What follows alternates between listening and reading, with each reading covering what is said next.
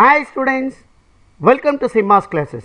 Z transform la differentiation in Z domain oda property என்னன்றதை இங்க பார்த்து அதை எப்படி ப்ரூவ் பண்றதுன்னு பார்ப்போம். If Z of f of n is equal to f of z, then Z of n into f of n is equal to minus z into d by dz of f of z. இதான் property. நமக்கு தெரியும் by the definition of Z transform, f of z is equal to summation n is equal to 0 to infinity f of n z power minus n. இப்போ differentiate both side with respect to z.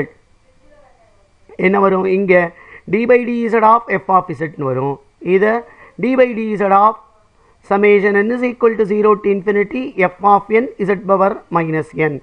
இப்போ இந்த right hand சைடில் தான் function இருக்குது. இந்த with respect to z பண்ணுறோம். பண்ணால் என்ன வரும்? இந்த டேர்ம் அப்படியே தான் இருக்கும். Summation n is equal to 0 to infinity f of n அப்படியே எழுதிக்கலாம். z பவர் மைனஸ் என்ன வித் ரெஸ்பெக்ட் டு z பண்ணுறேன். என்ன வரும்? Minus n into z power minus n minus 1. இப்போ இது எப்படி ரீரைட் பண்ணி எழுதிக்கலாம்? I can take minus sign out side. Summation n is equal to 0 to infinity n into f of n ஒன்றா எழுதிக்கிறேன். z power minus n. இங்க இப்போ இதை எப்படி எழுதிக்கலாம்? this is equal to minus இந்த z power minus 1 by z னு எழுதிக்கலாம். summation n is equal to 0 to infinity n into f of n z power minus n னு வரும். இந்த மைனஸ் 1 by z இந்த பக்கம் கொண்டு வந்தா that is minus z into d by dz of f of z. இதை summation n is equal to 0 to infinity n into f of n into z power minus n.